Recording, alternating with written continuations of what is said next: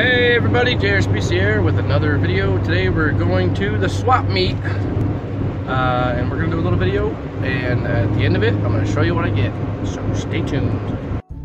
Hey guys, I just stopped at Target right quick because it's right next to the swap meet, and as I'm walking in I see this one guy walking out that I know, and I've seen him at the card places before trying to wait for restocks. And I got his number. I said, hey man, you know, if we all work together, we can all find cards for each other. He's like, yeah. I go, instead of like flipping everything or buying it all and being a vulture, and you know, I said, you know, we can all work together and help each other. He's like, yeah, great idea. And so I get his number. I text him a few times. Say, hey man, there's restocks at this store, along with a few other people. And long story short, I see him walking out with his arms full. He's with his wife and he's with a friend. And they got all select football. And I said, hey man, is there anything left back there? And he's like, nope, we got it all. And I said, oh, okay, cool. I go, can I get a couple boxes? And he's like, nope. And I was like, really, dude? I was like, can I get one box? And he's like, nope, sorry, I can't do it. You can't let me have one box? He's like, nope, sorry, dude. And I'm like, really, dude? I go, I freaking pointed you out to a bunch of restocks and stuff, and you can't let me have one box? And he's like, nope, sorry. So let it be a lesson, guys. You know, it goes both ways. I help you, you help me. If I help you and you don't help me, that's just a horrible thing. It's horrible to let me help you and then for you to just give me the big, you know, 6th letter of the alphabet with a U after it, you know, afterwards. So karma will get him, I'm sure. He'll never get help from me again. So don't think about that one box that he got. Think about all the boxes he won't get now, because he won't get texts from me anymore letting him know when there's a restock. So that was my bad. I trust people and I try to do the right thing, and sometimes it backfires on me, but it is what it is. So all right, on to the swap meet. Back to the swap meet, guys. Here we go.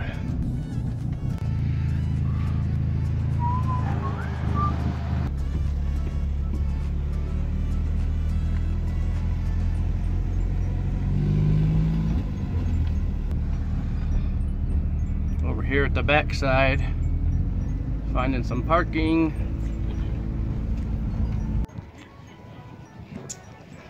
There's Lena, all set up for the swap meet, selling her jewelry, handmade stuff. She makes all this by hand, all these beads and stuff. Say hi, Lane. Hi.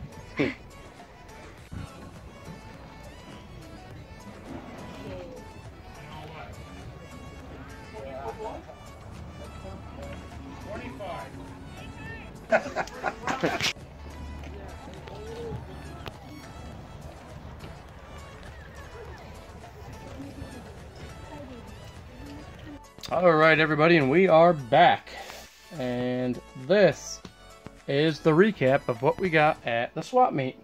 And I'll try to tell you the prices as best that I remember them. Let's see, I bought one thing and was walking back to get some extra money because I didn't have enough, and I saw this, so I grabbed this. That's just an old Willie Mays, a Say Hey Kid book, and it's from 1961, I believe. I paid a whole $1 for it. Let's see.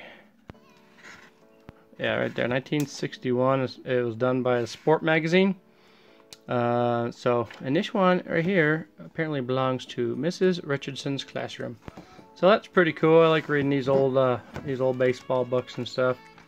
They're pretty fun. So for $1, if anything, it'll look good sleeved and top loaded, or you know, bagged and boarded and just used as decoration. But I'll definitely read it, and it's an original life story, apparently up to the first half of his career. So that's pretty cool. And then one of the things that I was getting when I was going back to get extra money for when I found that book, when I bought a bunch of these. Here, I'll show you here. I can get them all out of my bag. I saw these thrown down on the ground, so I instantly knew everything about them. And I'll explain that here in a minute, but alrighty. Drops them on the ground. These coins here. and I'll show them to you here. There's a lot of Mexican style, Estados Unidos Mexicanes, and then, I'm sorry, you can't even see that. So here's a picture of it, and if you look right here, it says 0.720 ley. That means silver, 72% pure silver. The M right there is a mint mark for Mexico City. Here's the front of it, 1968. Un pesos. So they're just a bunch of Mexicans, but they're not real silver. These are knockoffs, I believe. So I paid $1 a piece for these, and some places you can get them for less or more. They look like real silver. They sound like silver if you listen to them, but the magnet does stick to them. So they're not real silver. They did these with Chinese coins too. They're pretty cool. I mean, they're totally cool.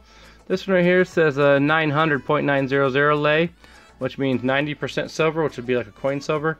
1947, but again, they're not real. They're knockoffs. This one's from ~59. But they're cool, and I live in an area with a large Mexican population, so these are cool and collectible for those guys. This one right here says 1882, so clearly not a 100-year-old coin, just a reproduction. I'm pretty sure the weight's off on these things too, and lots of ways that you can tell that they're not real. So, but totally sellable, even as reproductions. 1872. And what you have to tell people that they're not real. But what I'll do is just make them into some kind of a collectible, like keychains, stuff like that, and I'll sell them as art. So pretty cool though. Some pretty cool ones in there. These early ones are pretty cool. But right here, there's 89. And then the guy said, "Hey, I got a few more if you want some more." I said, "Yeah, I'll just buy them all, and then I'll try to do something with them." But this is what he had left in his truck. There's a whole bunch more. These ones right here, there's 160 of them. There's 20 sheets of 8 apiece, so 160 more. So we'll do something with those. I don't know what, but give me 1 second. I'm gonna clean these up. Alright, there we go. Got them all cleaned up. So I know some people that make, they make like keychains and necklaces out of these things, and they charge like 20 bucks, and I see them sell a lot of them. So I got 250 of those that I paid $250 for. So hopefully I can get my money back pretty quick, and then I won't have anything into the rest of them. Alright, next up, I bought a couple of these things. You might be wondering why. It's just because I had to bundle them with other things to get things for certain prices. But they're pretty cool. I got this guy right here, and he's pretty cool. He's pretty big. I'm not even sure what character he is, but probably made by McFarlane or something. Sorry about the lighting. It's my new light setup here. He's pretty cool. He's tall. He's got to be I don't even know how big he is, but he's freaking huge. He's over a foot. He's probably 14 inches tall.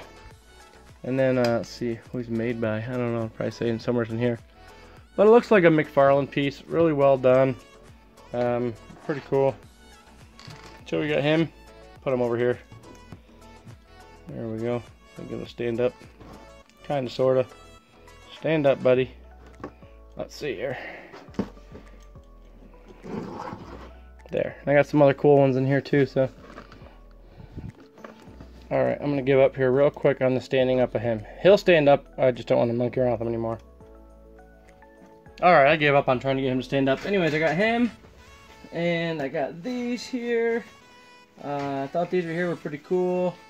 I don't know if they're worth anything or not, but I thought that they're pretty neat. It's just a big collection of old Pokemon books. So we got, and these right here are from '99. I guess that's when they're dated. That's got a nice Charizard. That's the original pack art for Charizard on the original base series packs. Here's some more here. But I got these along with that really big action figure. And a couple of these other ones here too. I got these books, the action figure, And then I got these other guys too. I'm a sucker for superhero action figures. I always buy them when I see them, and if they're like $1 or something.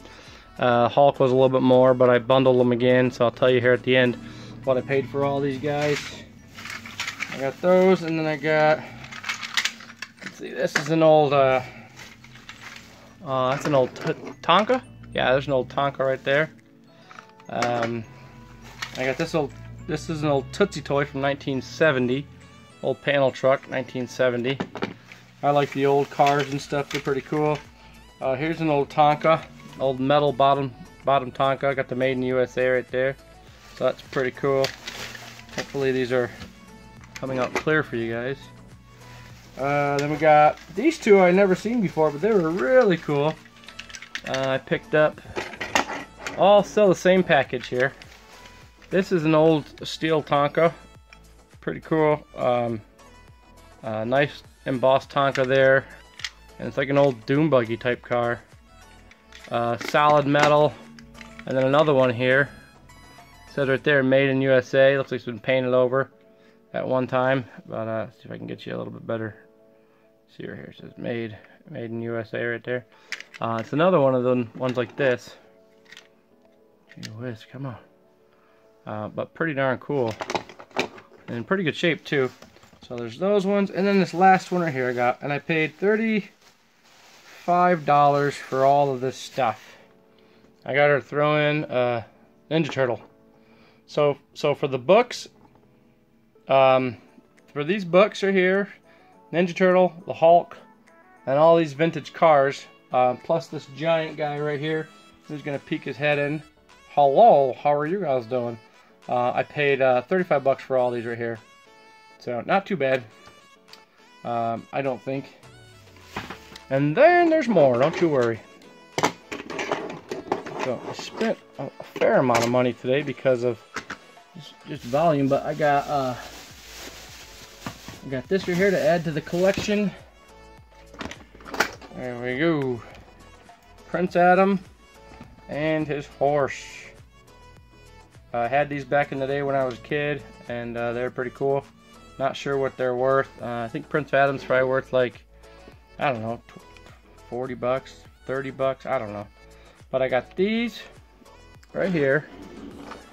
And I got Man-at-Arms right here.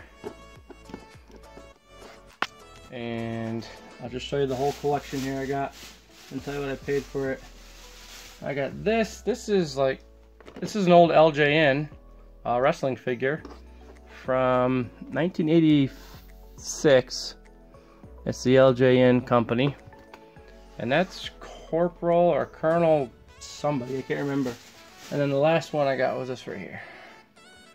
King Kong Bundy. Pretty cool. Looks kind of creepy, but hello everybody. King Kong Bundy here to tell you to stay in school and don't do drugs. So his face kind of looks more like the guy on Goonies. Hey you guys! That's King Kong Bundy, a little dirty. We're gonna clean him up and give him a little bath.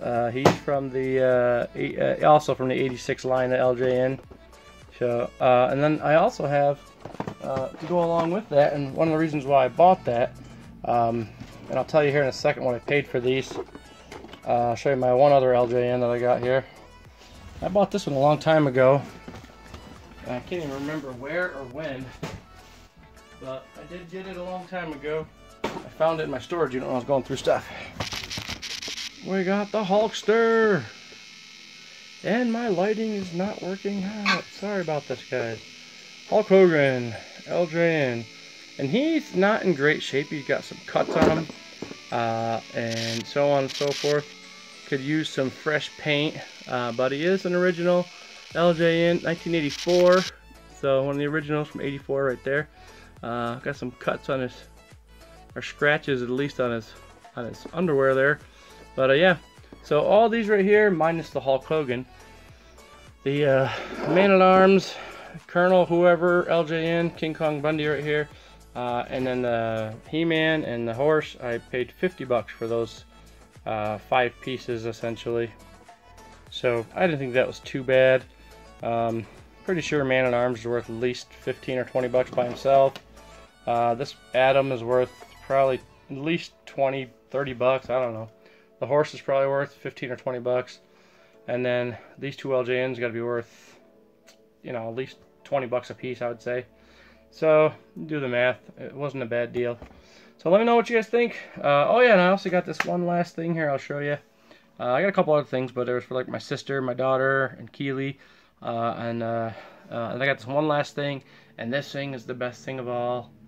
Take a look at it, everybody. That's right, a Husqvarna lawnmower. And it starts up first pull, nothing wrong with it, doesn't burn smoke, self-propelled. I mean, if anything, it needs a couple cosmetic things. Doesn't technically need a tune-up, but I'll probably give it one anyways. And I paid a total of $5 for it. A guy just didn't want it and didn't want to take it home. Probably inherited it somehow. And that's it. $5 for a Husqvarna lawnmower that runs. So, did I need a lawnmower? No. But was I going to let one go for $5? No, I wasn't going to pass that thing up. So, we got us a Husqvarna lawnmower. So, well, let me know what you think of this video. Let me know if you like these swap meet pickups and hauls. And let me know what your favorite thing is in this entire pickup today, okay?